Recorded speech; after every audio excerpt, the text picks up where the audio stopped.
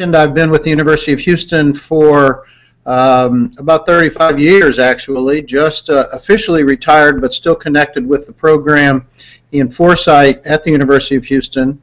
I've also taken on and had been taken on, but now I have more time to pursue what I call foresight education, which is the attempt to introduce futures thinking into what I call the rest of education, which of course is a huge process, all the high schools, colleges, professional schools.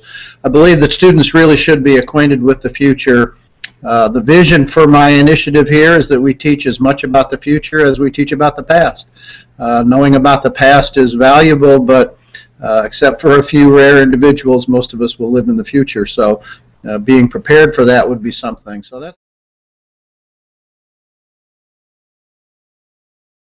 thinking about the future took a gigantic leap forward in science fiction, both in particularly after the Enlightenment in the 19th century. And people were thinking about alternative futures then, though they were highly fictional. Science fiction is very much the same as future scenarios. The big difference, however, is that science fiction writers are not encumbered by the need to be plausible. Basically, they can start a science fiction story or movie or something in a universe and in a world that is quite different from ours, and they do not have to connect it to ours. So, but future scenarios have to be connected in some kind of plausible series of steps. There still may be surprises, and it requires a great deal of imagination, but it is not just leaping out into space and saying, oh, now we have a planet and here we go with a science fiction story. So the two have a similar purpose in that they both challenge the assumptions of the present and the expected future, but the scenarios tend to be more plausible than the science fiction does.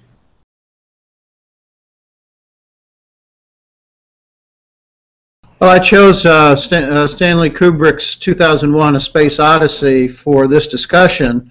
It was a movie in the late 1960s which truly inspired me about the future. The historical context of that movie, of course, was the heyday, the golden age of space travel. The United States was in a race to the moon with the Soviet Union, and the Apollo program was gearing up and we're getting ready to go to the moon. So, of course, we had very, very optimistic scenarios and expectations for the future of space. There are private enterprises today which are beginning to launch satellites into orbit, and there are even people who are trying to figure out how to build kind of very inexpensive space stations.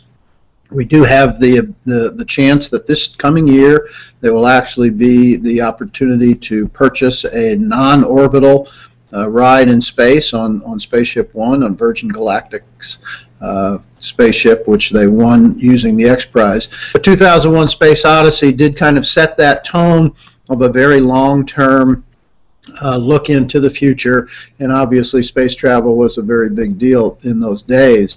The other things that attracted me to that movie and why I selected it was that it also showed the gigantic sweep of time, because the movie begins in the ancient past, in the pre-human past almost, where we have hominids who are semi-human, like the Australopithecines and people like that, and of course they find the monolith, and the monolith moves them into being human, and then on into the next, and then a monolith is found on the moon, and that then jumps ahead to the flight to Jupiter. So I appreciated that very long span of time, which we often don't get a chance to consider. Eventually, I think all of those things that were in the movie will come about, but certainly 2001 is now history, and we know we didn't make it by that time.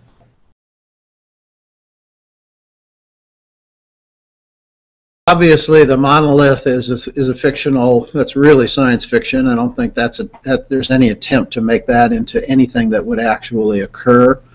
In terms of the social relations that were displayed in the movie, even the very advanced computer, the HAL computer and taking over, that's of course a trope out of fictional, the fact that machines will become smarter and will find us irrelevant.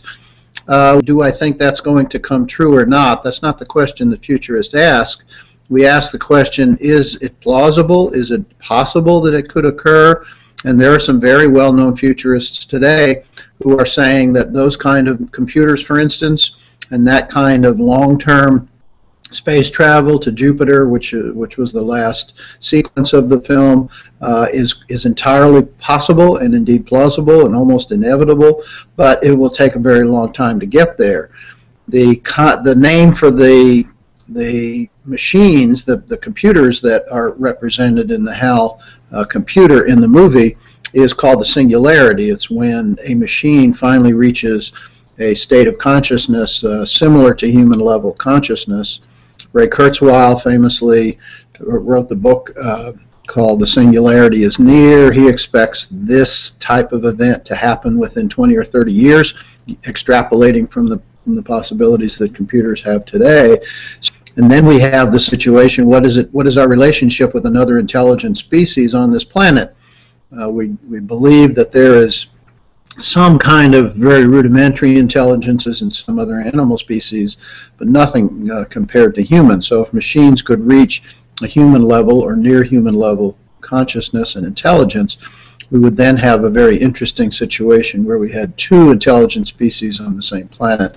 That would be so brand new that you could create any manner of scenarios. Will they be benign and we can work with them? Will they be dominant, and will they find us, as Hal did, a nuisance and somewhat to something to be gotten rid of? Will they consider us pests and therefore they will try and exterminate? So there's lots of different science fiction and even now future scenarios about what happens when and if that intelligence does emerge. So no, there's nothing in there that I would say, other than the monolith itself, which is completely implausible.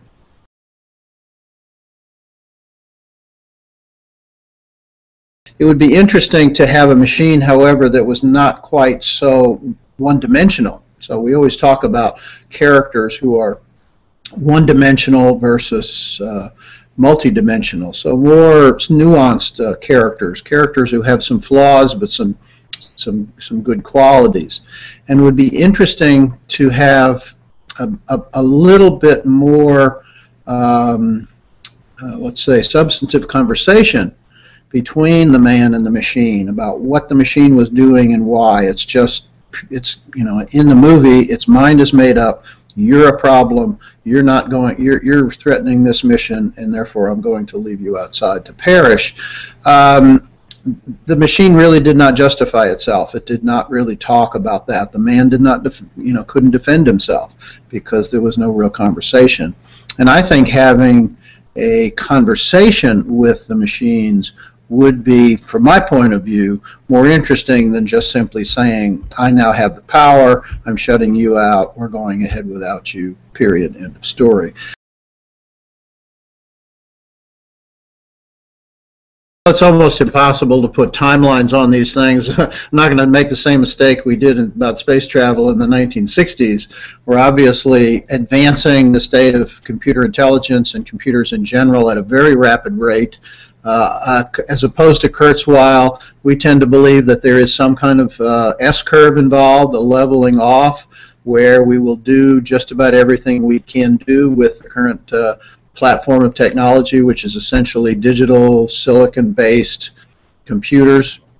There's only so many of these. In fact, some folks are talking about the fact that Moore's law might actually level off, that we've got maybe one or two doublings left in terms of the density of microprocessors on a chip, or how thin the wires are actually going to be. But after a while, you reach quantum level effects, which are impossible, at least current technology, to overcome.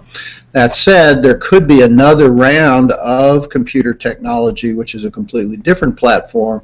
People are working on quantum computing, which I certainly don't understand the theory of it, but the promise is that it increases the capacity and the capability of information processing 10 or 100-fold, which then perhaps puts it within the capability of being able to be fully intelligent. Of course, the fictional projects, I think, and I don't remember the plot exactly, but there was a movie around that same time called the Forbin Project, which also indicated computers that were taking over the world. There was a nice little movie called War Games, in which computers started launching missiles, and that became a gigantic nuclear threat to the world as they began to take over. So a intelligent machine, I don't believe, is impossible. And if it's not impossible, we might actually get to it someday.